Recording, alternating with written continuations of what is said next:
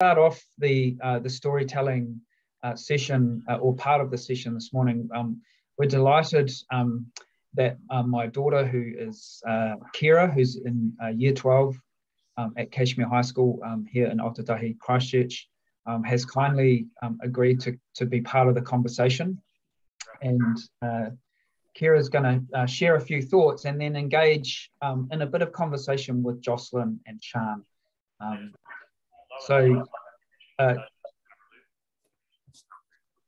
Sorry, folks, can I just ask that people make sure that they put themselves on mute, please? Thank you. So, Kira, I believe you're there, so going to hand over to you and enjoy your conversation with Sian and Jocelyn.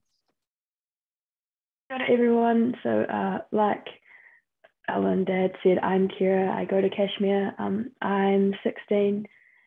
And yeah, I just had a few thoughts to share about how I think education needs to kind of shift to sort of create more education around the SDGs and how they can be more involved, like ingrained in education.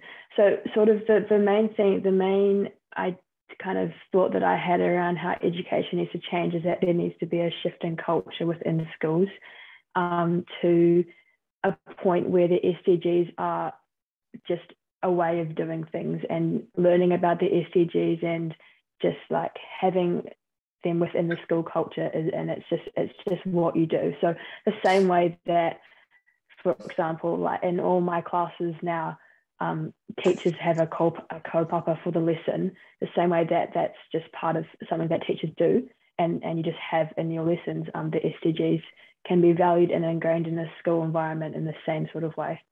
And the first thing that I thought needed to be done is that there actually just needed to be some education just kind of generally within teachers. So a lot of at my school, I've talked to a lot of people about the SDGs and a couple of my teachers and stuff, and I've done some of my assessments. I've sort of written about the SDGs, and one of my teachers had absolutely no idea what I was talking about, and she was pretty skeptical about my topic for my writing because she had no idea what it was. And I've had that same experience with my head of school who didn't know what the SDGs were. So I think one of the beginning places for that is that teachers actually just know what the SDGs are and actually are just exposed to them. Because I think that it's not common knowledge at all for people to know what the SDGs are. Sorry, Kira, carry on. So that's sort of the first thing, and then from there, teachers can then teach their students and sort of integrate the SDGs into their lessons more, and then students will be able to take that on board and sort of, if it begins with being ingrained in lessons and in school life, then it can further apply, like when students go outside or they're in school, or if they're outside of school, like on the weekends and stuff, they can sort of have that, they sort of know and have the knowledge of the SDGs and can apply them more into their life. But yeah, that's sort of my initial thoughts about how education would need a shift. Kia ora, Kira, it's Sian here.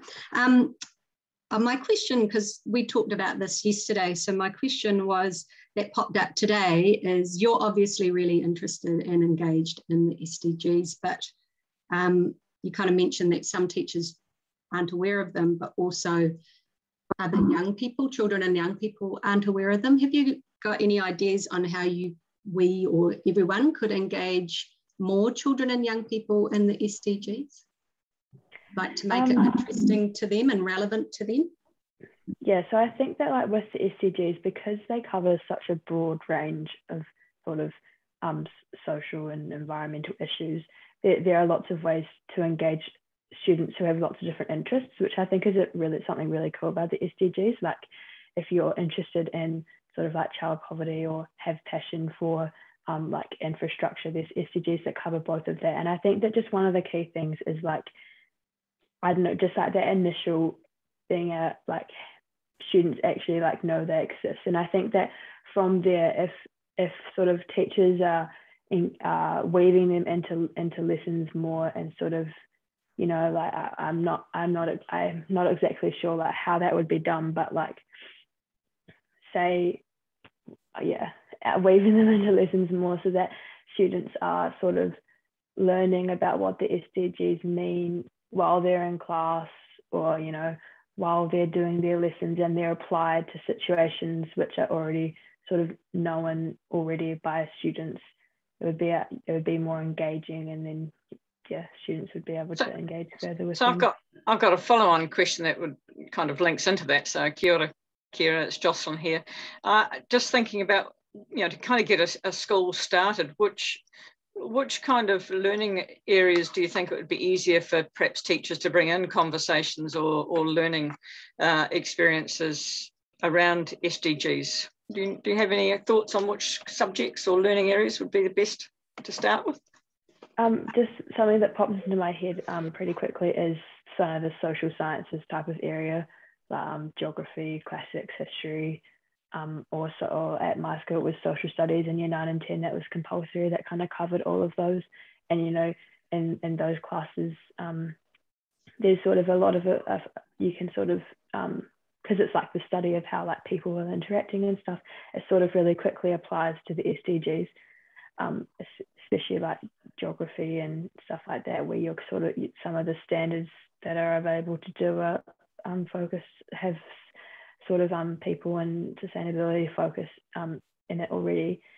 And I also think that things like English, where it's a lot of like, I don't know, at my school we do like writing folios and like film analysis and stuff. You can sort of choose resources within those standards that can link more to SDGs. So I think that a couple of those subjects would be a good place to start in schools. And I have one more question. I was just thinking, if you were going to do a pitch to, say, your principal or the board or even the Minister of Education, what would you say the benefits of taking the approach that you're suggesting, threading it throughout and making it a big part of the education system from primary through to secondary? What would the benefits of that look like? Like how would it sort of improve the way we educate, engage in our time at school?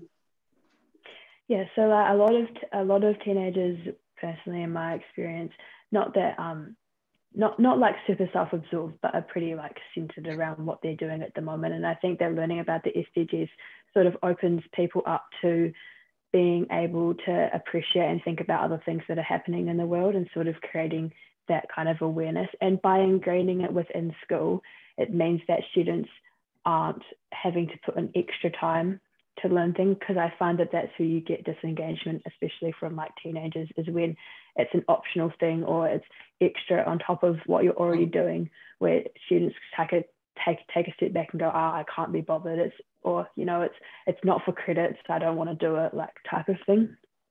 And to be fair, like I'm guilty of that sometimes too, because it's just like, I don't know, just as a teenager, there's heaps of kind of stuff you're doing, and times also something to consider. But I think that with having that ingrained in the way that it's done, it creates sort of an environment where students are just learning about it, and you don't really question necessarily like why you're learning about it. It's just sort of what you do, and then it's able to kind of help people be able to further think about other things, and then they might carry on to in their life just applying or having more knowledge and awareness of like how they're living and how that impacts the environment, even if it's just something as simple as that, where they're making an effort to just walk more than drive their car if they can, like, and just because they've had that sort of learning around it and from primary up all the way through to high school, where they're just more aware of what impacts that. Yeah, all good points, really. Thanks, Kira. Fantastic. Thanks, Kira, for your thoughts. Sian and Jocelyn, thanks for your engagement and questions there. As I said earlier, we had hoped that all of these conversations would be intergenerational in their nature, And we still hope to do that in the future. Jocelyn and Sian and I have some ideas about how we could potentially progress some regional intergenerational conversations in this space. So just watch out for those. We hope to be looking at opportunities for that later in the year, potentially. It's an opportunity for me to share a few thoughts now with you. And I'll try and be very brief here, because I think, some of the points that Kira made there are really pertinent. And I really would like to give some more opportunity for Jocelyn and Sian to share some of their stories too. But very quickly for me, I'm an academic. I work at Aotearoa Institute of Canterbury, and I lead a program in sustainable practice, a master's program. But I wasn't always an academic. I used to be a school teacher. I was a health and physical education and outdoor environmental education teacher previously. And I guess through my postgraduate studies and through my move into tertiary education, have become more and more interested in sustainability and the sustainable development goals. What I'd like to do is just share a few broader thoughts, perhaps from the literature, to give us a bit of a sense of the big picture. And one of the first things I want to do is draw from an author who is one of my favourite authors. I had a privilege of spending some time with David Orr whilst I was living in Australia. He came down and spoke at a conference that I was helping to organise in Tasmania. Many of you may be familiar with his work. One of his books, which was originally published in 1994, and then the 10th anniversary edition was published in 2004. I think there's some wisdom in this book from David Orr, which still holds true with us today. And I'd like to just read very quickly a couple of quotes, if I may, from his book. So David Orr would argue, the conventional wisdom holds that all education is good, and the more of it one has, the better. But the truth is, without significant precautions, education can equip people merely to be more effective vandals of the earth. If one listens carefully, it may even be possible to hear the planet groan every year in late May, when another batch of smart, degree-holding but ecologically illiterate Homo sapiens who are eager to succeed are launched into the biosphere. The truth is that many things on which our future health and prosperity depend are in dire jeopardy. Climate stability, the resilience and productivity of natural systems, the beauty of the natural world, and biological diversity.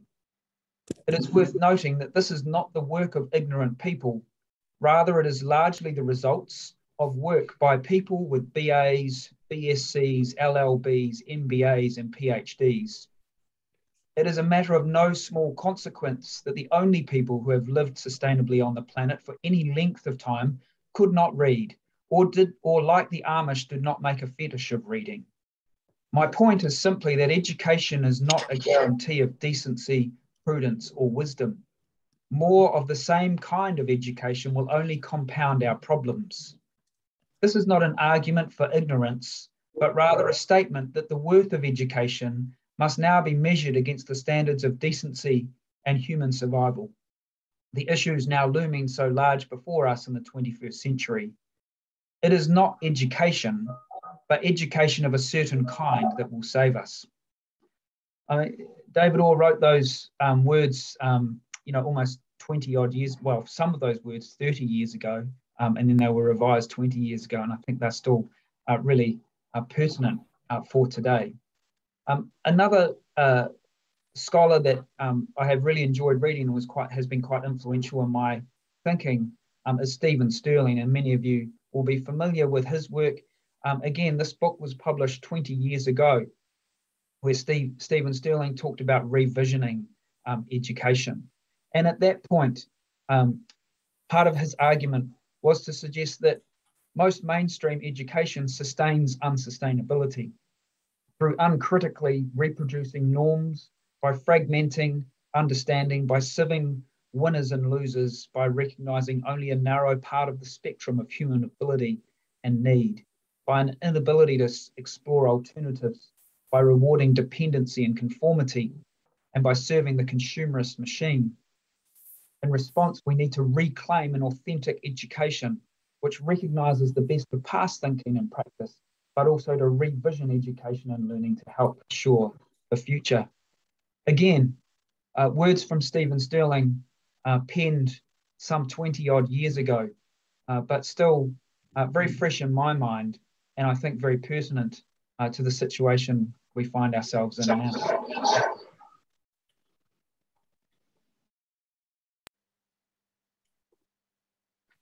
In Aotearoa, New Zealand, there's a little bit of research around that tells us a bit about sustainability, environmental education and climate change education, and where they sit in our schools or how they've been worked in our schools in recent years, particularly some of the work of Rachel Bolstead, who works for NZCEO, and ngā mihi to Rachel and to her work. Some of this research tells us that by and large, environmental sustainability and climate change education are largely sitting at the margins of schooling rather than being weaved into the heart of what it is that is happening in our schools. And I think in many ways that was reflected in the kōrero by Kira and Jocelyn and Sian just a little earlier. I guess with this in mind, a recent article produced just a matter of months ago in a prominent journal called Environmental Education Research by four of the world's leading environmental and sustainability education researchers, Alan Reed in Australia, Nicole Ardoin in the US, Joanne Ferreira in the States, and Justin Dillon in the UK. And again, they were coming back to some of the words of David Orr in another book that he published called Ecological Literacy in 1991. Very quickly, to read through this, and in this article, they were talking about the warnings that come through from scientists, like, for example, the recent IPCC report. To return to Orr, it is especially important that we critically assess and respond to the call that all education is reoriented towards sustainability worldwide in ways that make sense to the context and challenges that citizens, young and old, face. And it is especially important to keep in mind that on average, the nations and social classes with the highest education levels still tend to have the highest rates per capita consumption and relatedly the largest ecological footprints. Indeed, warning after warning, how we have responded to the decades of many of the same patterns in people-planet relationships strongly suggest that we are not learning or being taught. In short, humanity continues down a self-destructive path that is destroying the planet. To this end, while each warning proposes that scientists, the media, and citizens work together to pressure political leaders to prioritise and address these challenges, we must also consider the role of education both critically and creatively in influencing and shaping any of our individual and collective behaviours. So I think that's a really up-to-date sentiment, which is reflecting some of the similar sentiments that Sterling and Orr reflected earlier. The last piece of reading that I've been doing recently, which has been strongly influencing my thinking as a Pākehā male who is on a journey in becoming tangata te Tiriti and acknowledging my place in Aotearoa, New Zealand, and my engagement with Te Ao Māori. This book, Imagining Decolonisation, is brilliant. I highly recommend it. And Ocean Rebecca Mercier, who was a speaker at the 2018 New Zealand Environmental Education Association conference, has got some wonderful, thoughts here around decolonisation and the importance of engaging in that process for us. So I think as we think about education in this country, te tiriti o Waitangi, Te Ao Māori, Maturanga Māori are key components that we have to weave into that journey. So to quote here from Ocean Rebecca Mercier, decolonisation involves rethinking and then action. Educational theorist Graham Hinegaro-Smith puts it as conscientisation, resistance, and transformation. The thinking begins with a recognition of colonisation in all its forms and guises. Decolonisation involves critical self-reflection and outward observation. It seeks to embody pre-colonial, Indigenous and non-colonial paradigms. It unearths and addresses embedded colonial thinking. Decolonisation then takes individual and collaborative action to root out the weeds of colonisation and provide a space for Indigenous ways of knowing and being, and more besides. Altogether, these actions can lead to radical personal and societal change. So I think for me, these thoughts of around decolonisation, and obviously that process needs to be led by Māori, but as Pākehā, we can be allied to that process. That this is an important component as we think about sustainability and the Sustainable Development Goals moving forward.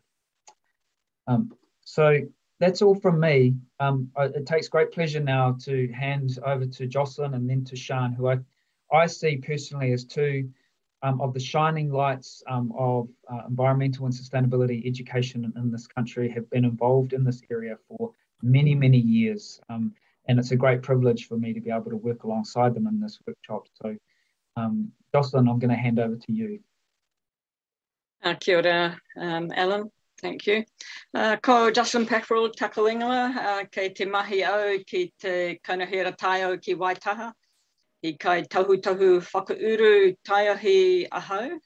I work at Environment Canterbury as a youth engagement and education advisor. But before joining Environment Canterbury, I taught geography, social studies, education for sustainability, and a few other things at secondary schools. This can take a few minutes just to kind of tell a little bit of my story.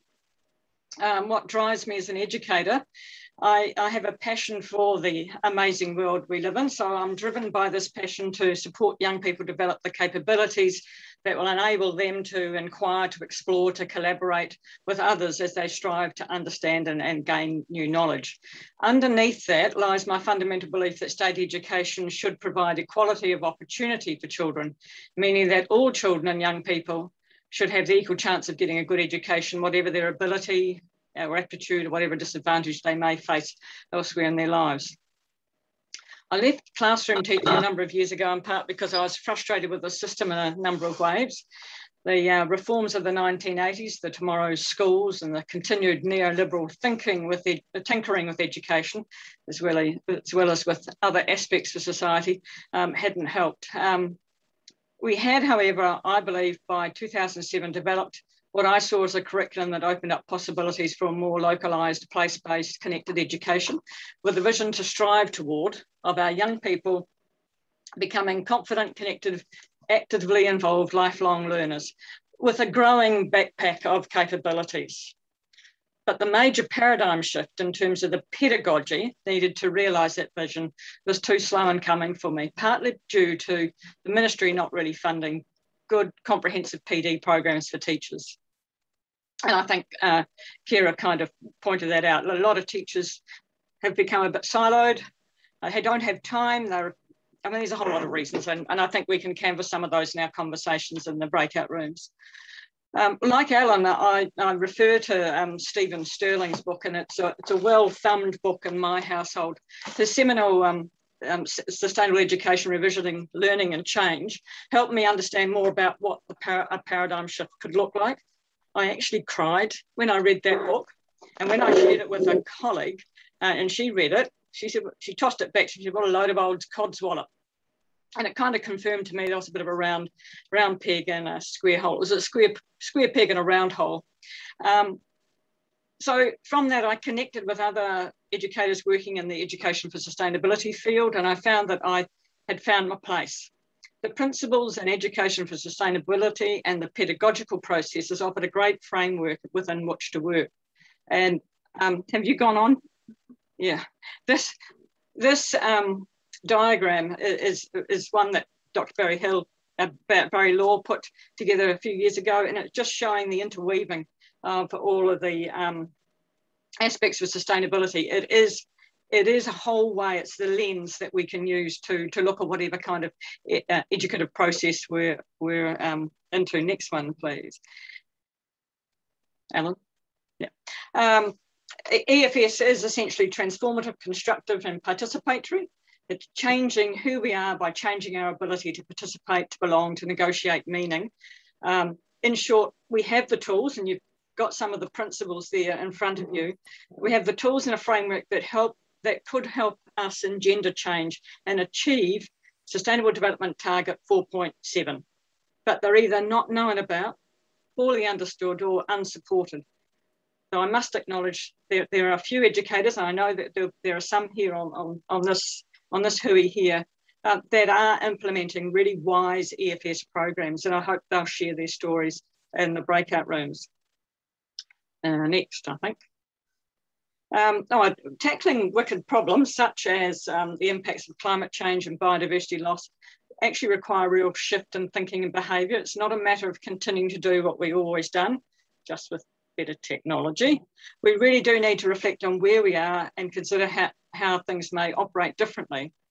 So if we go back to that backpack of capabilities I talked about, if we're going to realise that SDG goals of all learners acquiring the knowledge and skills needed to promote sustainable lifestyles, promote a culture of peace and non-violence, and God, do we need that kind of culture, then educators need a clear understanding of what transformative learning looks like, sounds like, and feels like, and what an ecological education paradigm and culture could provide. And this is where I think the whole concept of eco-literacy, making sure that we engage all aspects of our learning, the head, heart, hands, and spirit.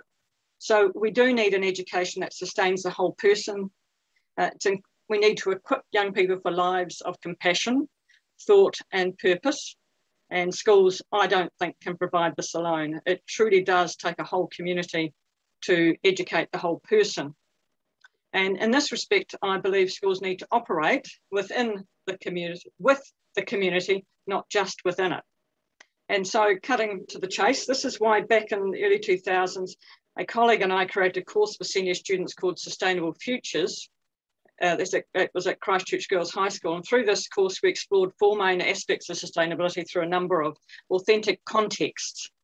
Just click a couple more times, Alan. We'd bring in expertise into the classroom, we'd take students out into the field, encouraging them to partner with outside agencies.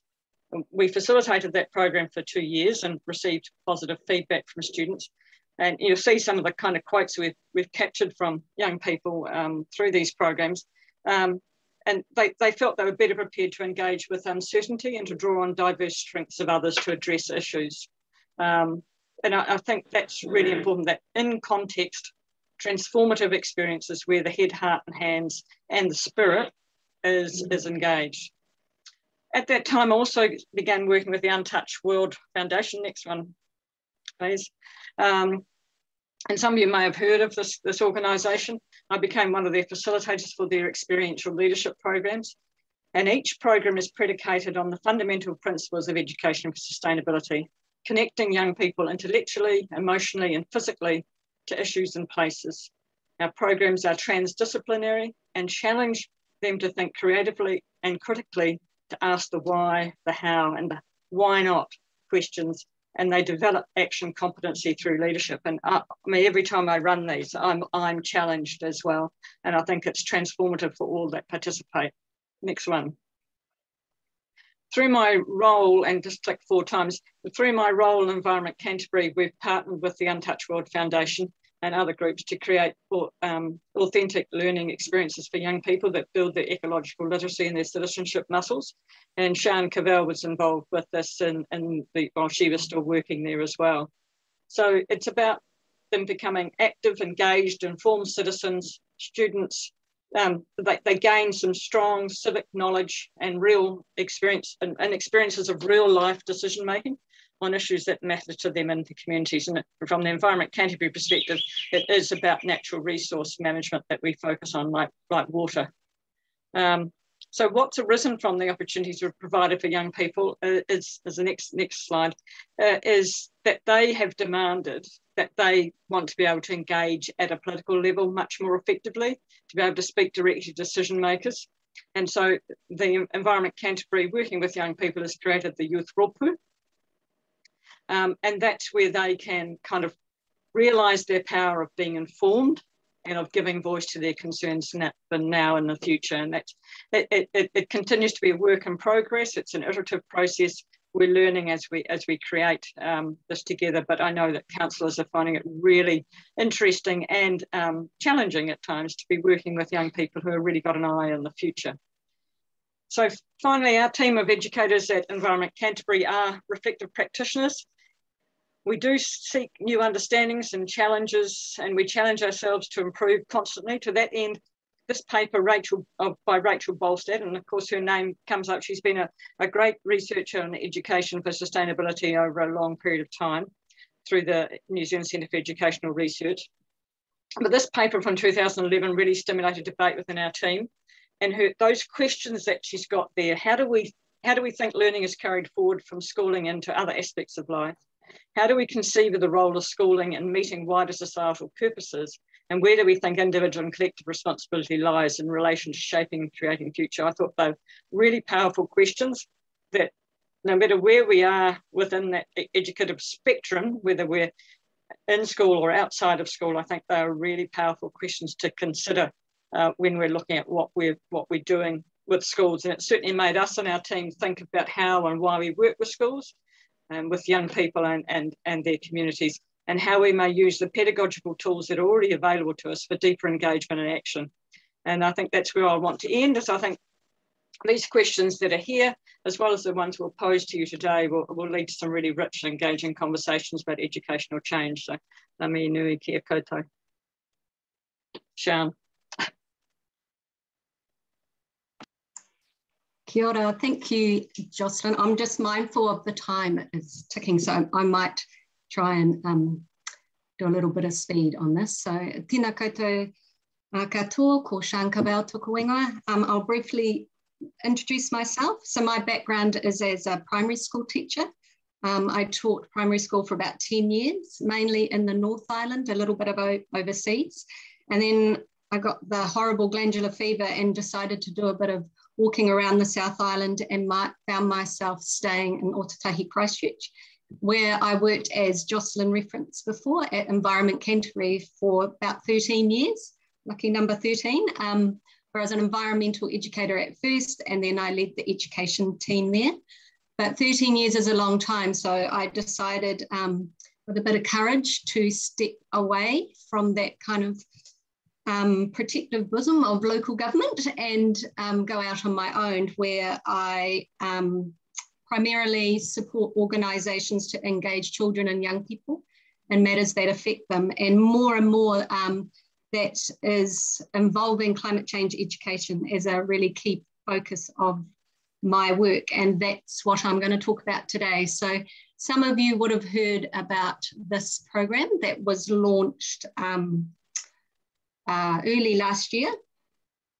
Next one, please, Alan.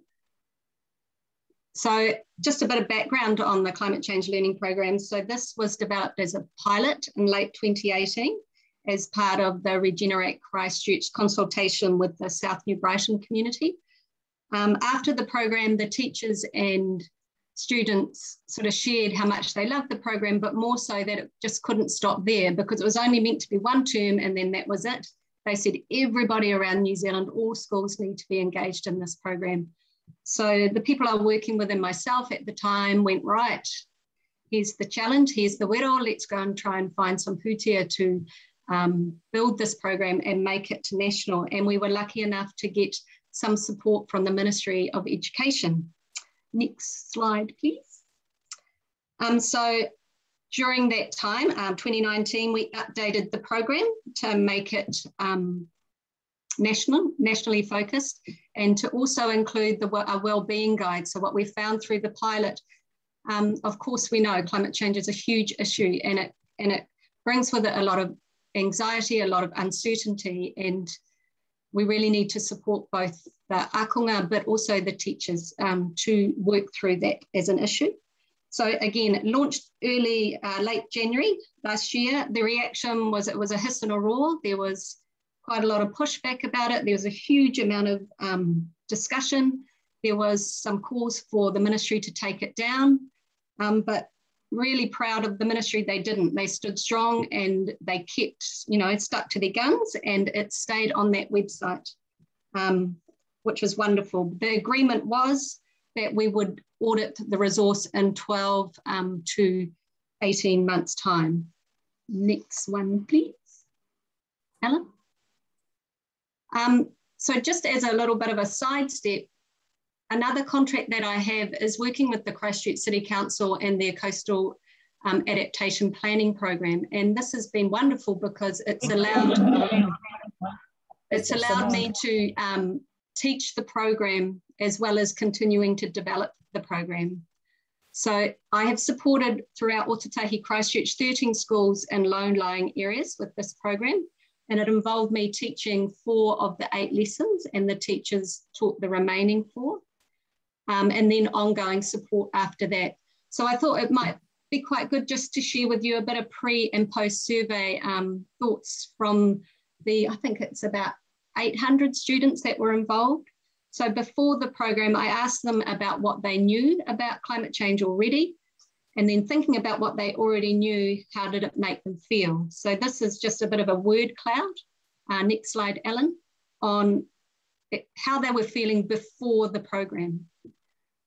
And I found the answers to this question really interesting because as we launched it, we got a lot of criticism around, and I quote, child abuse by teaching climate change to children and young people, that we were creating anxiety. And what this slide shows to me, what these thoughts show to me, is we know that children and young people know about this stuff already, and there is a huge amount of anxiety. Their knowledge is good, but it's mixed. Some of it's solid, but some of it's not quite right, which can create even more anxiety. Next slide. This slide shows some of the direct thoughts and feelings that were shared by predominantly Year 7 and 8 students, but also some Year 6 students. I tried to get a cross-section of thoughts and feelings that were going on. And of course, there's always those that, yeah, they're just not really that bothered about it. Okay, next slide. So this slide is sort of post-survey. Would they recommend the program to other students? So the vast majority, 90%, said yes. So you'll note that little comment on the bottom right hand corner. I don't believe it. Alan's asked me to elaborate that because I told him yesterday. So that's an edited version of the actual quote. And just a bit of warning that swearing's coming in. The actual quote was, "This is shit. I don't believe in it. You've wasted my time." So it kind of shows there's a whole spectrum of thoughts and feelings around climate change with children and young people as much as anybody else. Next one. So this is post-program. How do you feel about climate change now? So what this sort of shows is going through the program really helped them not only understand the science and Indigenous knowledge behind climate change, but also most importantly, what can they do about it? It was empowering them and their voice as part of that intergenerational conversation around what is it that is climate change and what is my role and what can I do about it? So really emphasizing their rights as the child to have a say. Yes, Ellen, next slide, please. So as I mentioned before, the program has been extensively audited over the last, or since March to June this year. Over 32 organisations were involved, and that included children and young people and teachers, education and science experts and organisations such as NIWA and ESR, and also stakeholders such as Dairy NZ, Forest and Bird, Federated Farmers. So we really tried to capture that whole spectrum of thought and understanding and expertise. So the program morphed into what you can see here, which is a user guide and 8 different modules. First half kind of focuses on the science and Indigenous knowledge systems, but the second half looks at more what can they do. And that includes sort of those meaningful connections, critical thinking and communication and different worldviews. How do I have those conversations with people who think differently? And how do I be a critical thinking with all that fake news that comes around? What is my part in this? And last slide, I'm pretty excited about this because this has been an ongoing conversation with the ministry for over 2 years. So we're about to launch the updated learning program.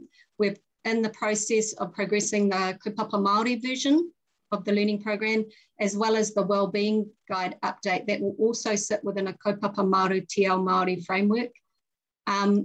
Next year, the ministry has committed to putting this all as on an HTML format, so it will become a climate change education portal.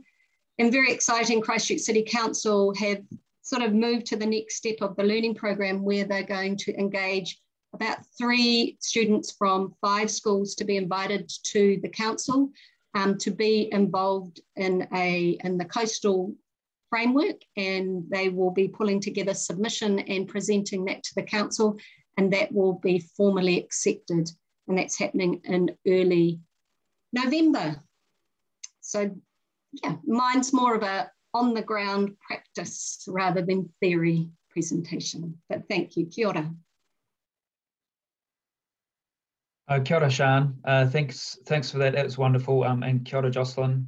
I guess what we've tried to do there is to set the scene a little bit around, a bit of historical thinking and contemporary thinking around some of the broader issues related to education and its relationship to sustainability and to our future.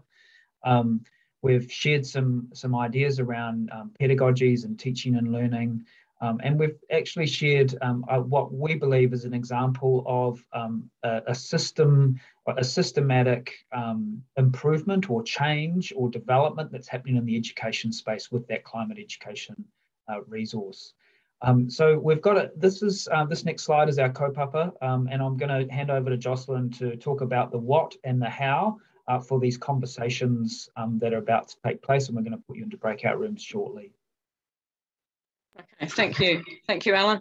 Alan's I've put up there links to a couple of a Google Doc and a Padlet link that you're going to be using.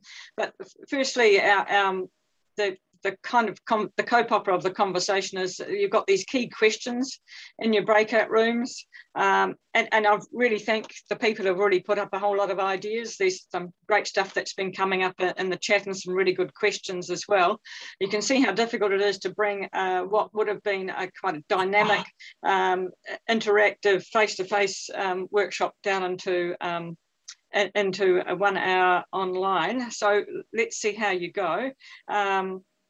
So those are the questions there in the Google Doc, and you can get that on the link that's in the chat.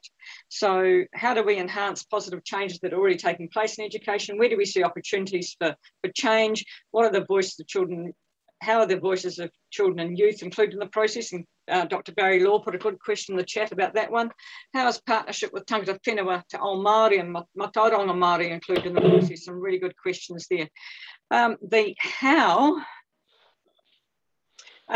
just a reminder that it's really important. We don't know who's going to be in the mix in your breakout rooms, but just everybody that comes into the space has valid and legitimate things to share.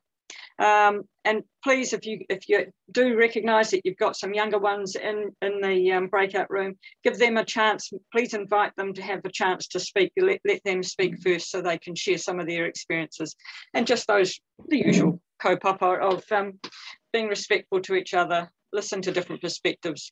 And if you want to ask a question, do so, but in a way that doesn't deny the validity of what other people are bringing to the space. So yeah, go and have some really rich conversations. As I said, the links are in the on the Google Doc, and then if you can record your action points in the Padlet, and you'll notice in your Padlet when you get onto that page, there's breakout rooms 1, 2, 3, 4, 5, 6, 7, and then you click on the little cross in the middle of the circle, and then you can start writing comments. All of you can start doing that, but have those rich conversations before you start doing a whole lot of writing. And we've probably got about 10 minutes.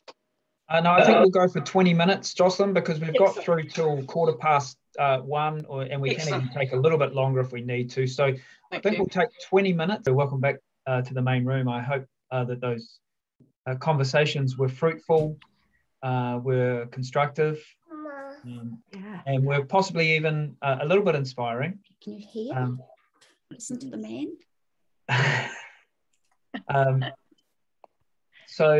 Look, just wonderful to have you all with us here this afternoon. I've got the Padlet open up on my other screen here, and there's all these amazing comments that you've made there. I popped into a room, and I'd like to give a bit of a shout out to Lizzie and Harriet, who are Year 11 students at a school here in Christchurch, Rangiruru College. I popped into their room, and one of the comments they made was that often people talk about individuals making change, and that's all very well and good, but from their perspective, they saw that that broader systemic change was crucially important, and that we just can't leave it up to individuals to make changes. So, I think there's some sentiments there that were echoed earlier from Kira, and we really appreciate the voice of those young people who have come to join us today. I see Emma also was in room 8. And so, any other youth that were with us today in this conversation, we certainly really appreciate your involvement. As we said earlier, we had hoped that this session was going to be really intergenerational in those conversations. It wasn't quite as we hoped, but it was wonderful to see some of those young voices there. Alan, I suggested to our group, and Kira was in our group, and we had really good interchange between her and Dr. Barry Law.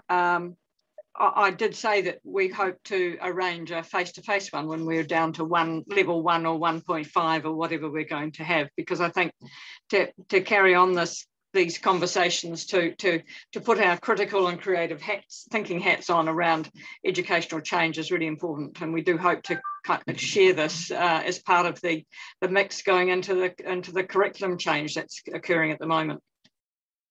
Absolutely.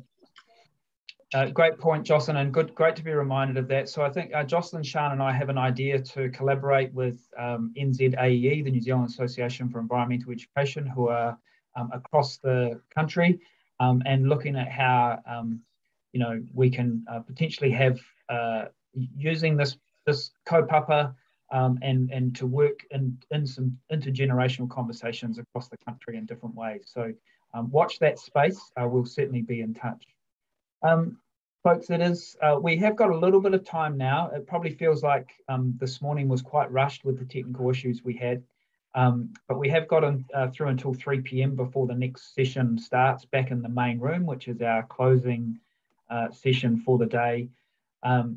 What I'd like to suggest is that the Padlet, which you all have the link for, is still up. We're not going to close that. I think we might leave that Padlet link live for the next through to the end of tomorrow, even possibly the weekend. What I'd like to do is, if you would like to stay involved in this conversation in some ways, if you'd like to to see what's in the Padlet moving forward, pop your email into the chat function below. I can then save that chat function. I can save all of your emails and then send an email out to everyone with a bit of an update on where the conversations are going from this particular workshop. And we can also make sure you get included in the communications that will potentially go out around some of the face-to-face intergenerational conversations around Education 2030, revisioning education in Aotearoa for a more sustainable future. So please pop your emails into the chat. I see lots of people doing that now. That's wonderful. Just before we go, can I just give a huge shout out to Kira. Obviously, she's my daughter, so I'm biased, but I think she's pretty fantastic. So Kira Nami, kia koutou, thank you for your involvement today with us. Huge shout out to my friends and colleagues, Jocelyn and Sian. Just an absolute privilege working with you on this session, and really keen to continue thinking about how we can advance this kaupapa throughout the country. And then lastly, ngā mihi kia koutou to everyone who has been involved with us today. Really appreciate your input, appreciate the way that you've conducted the conversations in the rooms that you were in. We have such important work to do in the educational space. Now, let's be inspired, let's be positive, and let's be collective in the way that we move forward together, because the waka needs many paddlers. We can't do it by ourselves. Kia ora rawa atu. Thank you very much for being involved. It's been a pleasure. Alan, can I just add to that? I'd just really like to show the appreciation for the teachers who actually entered into this. I know how difficult it's been for them since they've had to be teaching online, and I think the contributions that they've made and the support they're giving to young people is really important. So thank you. Yeah, great. Thanks, Jocelyn. Awesome. Well, enjoy a break now, and we hope to see you back in the main session at 3 p.m.